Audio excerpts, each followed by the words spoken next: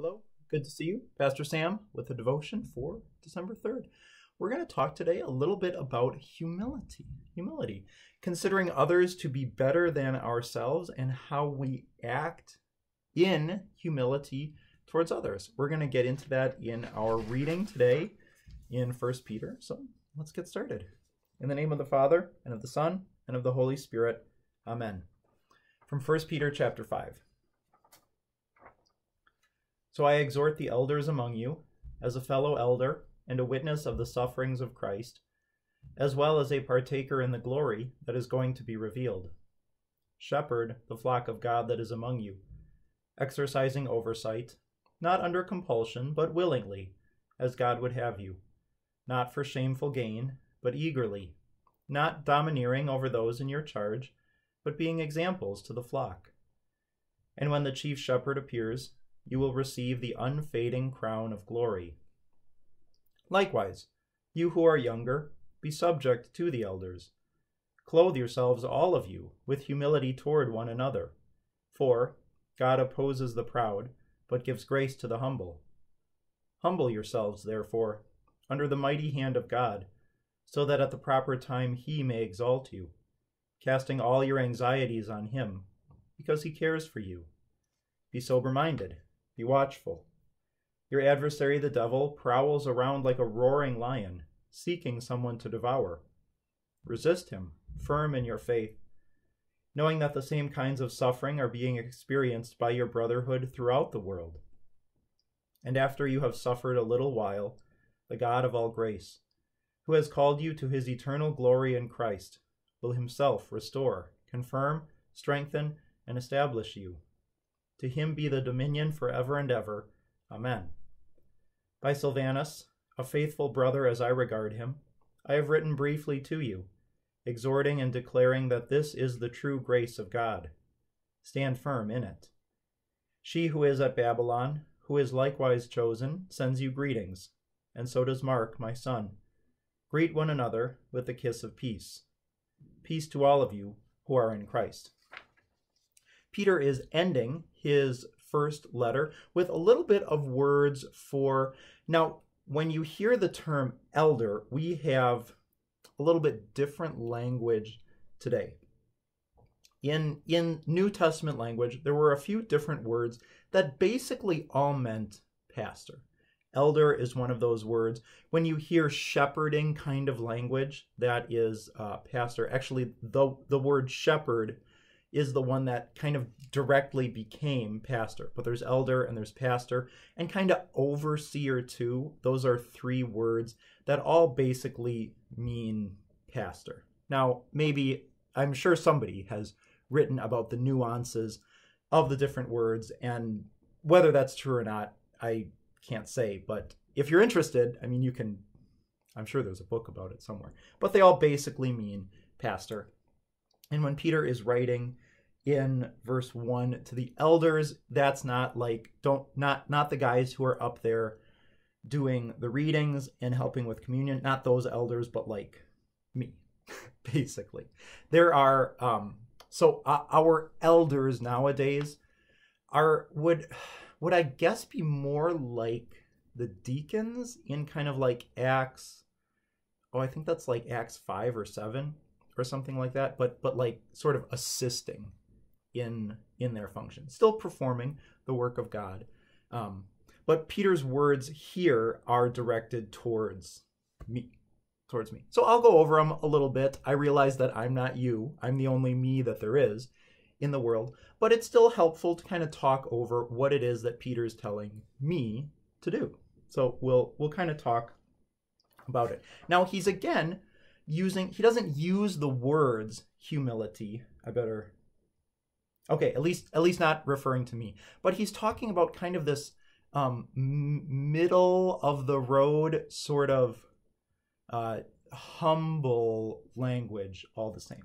Okay, so he says oversight, like leadership and direction, not like whip and tiny chair. Well, I don't know why I need it, but not like driving you to be doing things, but like, hey guys, let's go this way. We're gonna do this thing. Come on, let's all go over and do this thing. Come on, guys. We're gonna we're going to do this. Not for shameful gain, but eagerly. Again, like, I'm not in this for the money. That is abundantly clear to me. I'm not. I'm in it because I believe that God has told me to do it, which is always a good thing, a good reason to do a thing, because God told you to do it. Yeah, so there's no shameful gain here, right? Not domineering over those in your charge, but being examples to the flock. So again, it's this kind of middling ground, not like, hey, you guys, you need to do this thing, but like, we're gonna all come together and like, come on, walk this way, come over, come on. We're gonna all do this together. And that I'm going to do it with you guys. Not like you go over there and do that thing and I'm going to sit over here. But like, we all together are going to do this thing together. It's this attitude of humility. Not like that I'm up here and I'm like, hey, you down there people. You have to go do, right? That's not what it's about. It's about we're all together, God's people. And I'm like, okay, let's head over this way. We're not going to go that way. That way's okay. But just we're going this way, guys. Okay, we could go that way, but we decided to go this way. So let's all go this way. Okay, right? We're not that way's fine, but we decided not. I don't know how else to say it, right? It's again an attitude of humility.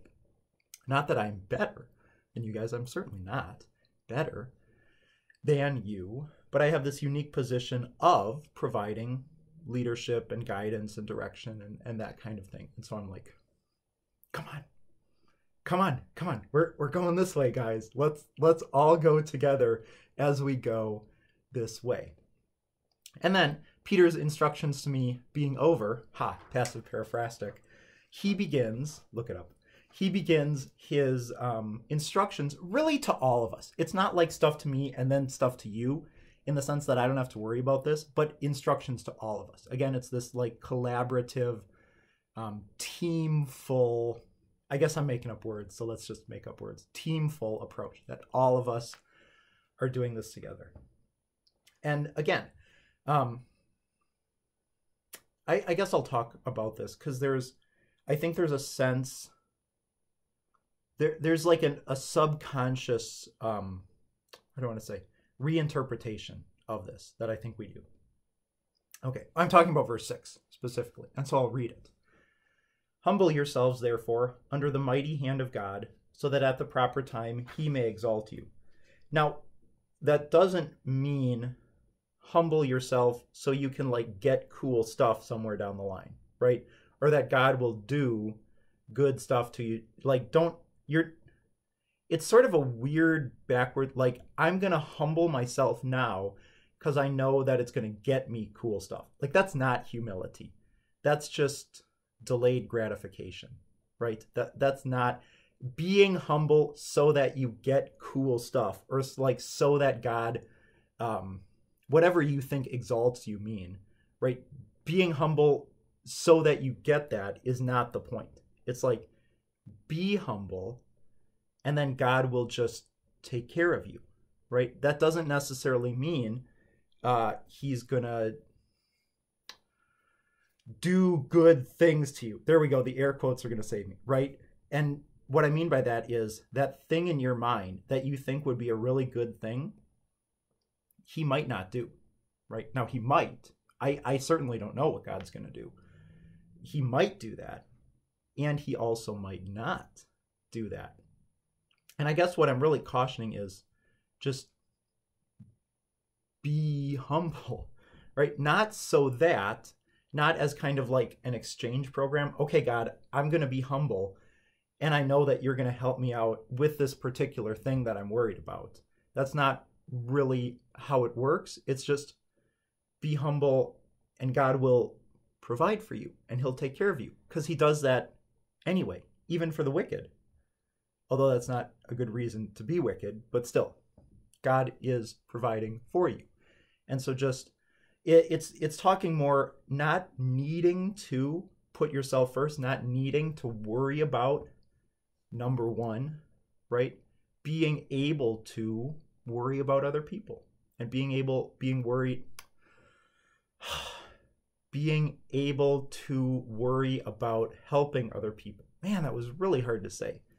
Just that all of your time and attention and energy isn't like consumed with self, but that it can be turned outward towards the people that God puts in your life, right? That's more what it's talking about. Not that there's this subconscious like promise of delayed gratification that, okay, I'm being really humble right now, and God, I hope you're watching me being really humble so that I get a cool thing later.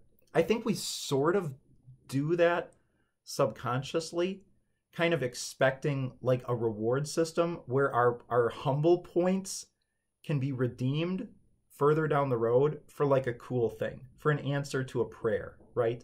Like, I've been really humble. God, it would be really cool if you would.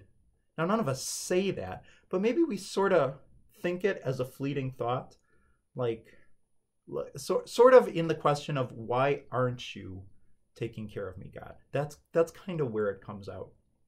Why aren't you taking care of me?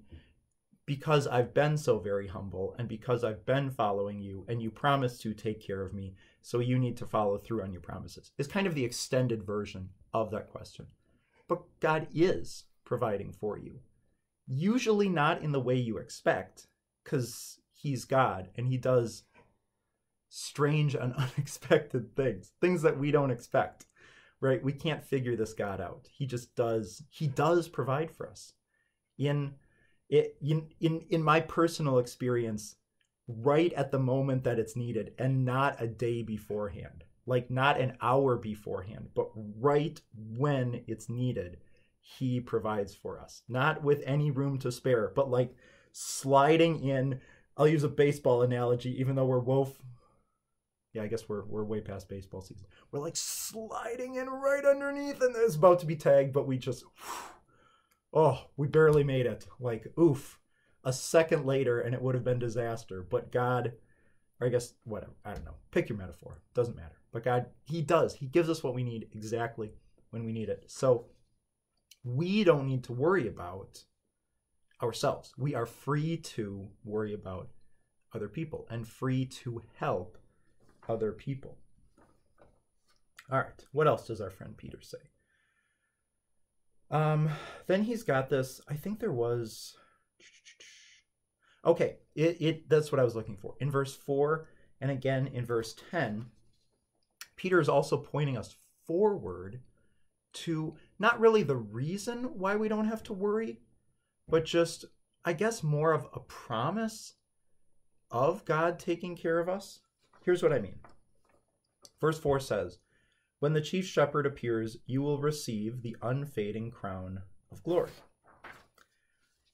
So, like, be faithful, be coming with me, because we're going this way. We're not going this way. That way's fine, but just stop it, okay? We're going this way, guys. Like, come on, let's all go this way together. That way would have been fine, and we could have all chosen to go that way, but we picked this way, okay? So let's go this way together and just be faithful. He's pointing out, Peter's pointing out the short temporariness of our now life contrasted with the long foreverness of our then life, right? Use the language, the unfading crown of glory, like the splendor and glory of living in God's presence forever, living in paradise with God forever. That's a good thing. That's God taking care of us in a super duper, can't ever be better than that way. I didn't have any better words than that. And then again in verse 10, "After you have suffered a little while, the God of all grace, who has called you to his eternal glory in Christ, will himself restore, confirm, strengthen, and establish you." Now this verse, okay, so I'll be a little bit careful.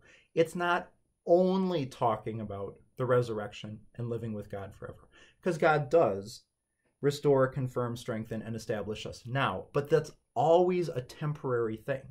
always temporary and always, I don't want to call it like a poor excuse for it, because that would be calling God's work poor, and I don't think I want to do that, but an incomplete, right? So he will incompletely restore you because he will restore you to a new and perfect body in the resurrection. And incomplete confirming, because whenever he says yes to you now about something, that thing is going to like go away, but he will say yes to you forever in the new creation. He will incompletely strengthen you. You're like aching and hurtful and sore. And yeah, maybe the pain goes away, or maybe you just kind of deal with it, but he will forever strengthen you in a body that won't ever get sore, that won't ever wake up and be like, oh, my back, in the new creation. And he will incompletely establish you. The Lord puts you in a spot, and maybe he'll move you to a different spot and then put you in that new spot. But in the new creation, he'll put you in a spot like forever. So it's not a matter of only looking forward, because God does these things now, but they're always, by comparison, incomplete. And I had another word, but I didn't really like it. They're incomplete now. So like, look at the metaphor. I've kind of been dancing around it. The metaphor of healing, right? You get sick, you get better. Maybe you get a bad sickness and you don't get better. But God is going to raise you from the dead, and you like won't get sick again. And that's like perfect healing. Doctors desire to do that, to make you never sick again, but they can't. Only God can make you never sick again. So it's this kind of idea of, yeah, God provides now, sort of in an incomplete way. So also be looking forward and putting these things in comparison. Man, it feels like I'm just reiterating my last like 3 or 4 devotions. I feel like I'm saying them in new language, but there's been a new reading each time. So maybe God's word is kind of talking about the same thing. Interesting point. Maybe God's word is trying to remind us again and again in different places and using different languages that he's in control, and that he's doing some stuff now, but that he's going to do lots of really good stuff in the resurrection when he comes. Maybe that's like the point of God's word.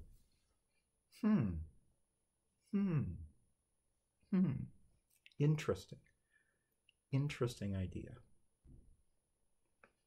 I don't know. God's word seems to say that. And that sounds like a... Anyway, all right. I got nothing else. That was it. That was the big reveal.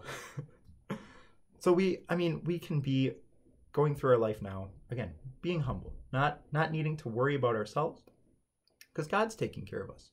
And he does a good job.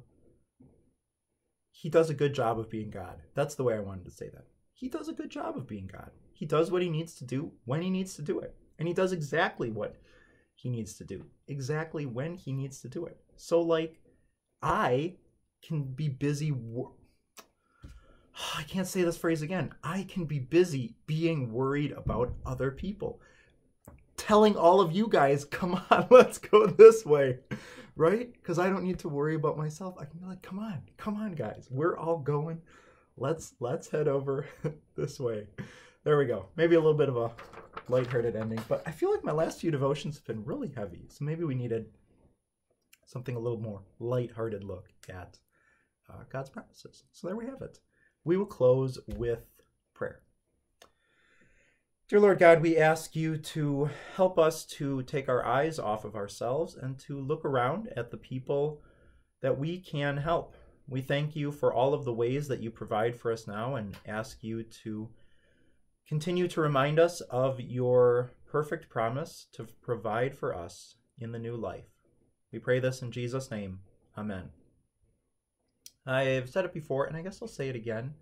Sign up for Christmas Eve. A lot of you have, and that's wonderful. And I'm sure that plenty of you are going to be streaming it at home, and that is perfectly fine too. 5 o'clock service is the one that's going to be streamed, and then it'll be archived. So you could watch it at 7:30. You could just watch the archive service at 7. So if you're a 7:30 person, and I know some of you are 7:30 people, you can watch it at 7:30 in the safety of your own home. So just kind of do what you think is best. I had something else I was going to mention.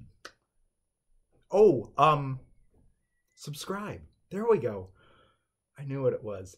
The benefit of subscribing, and I'm sure I'm going to point in the wrong corner. I think there's a little bell icon over there.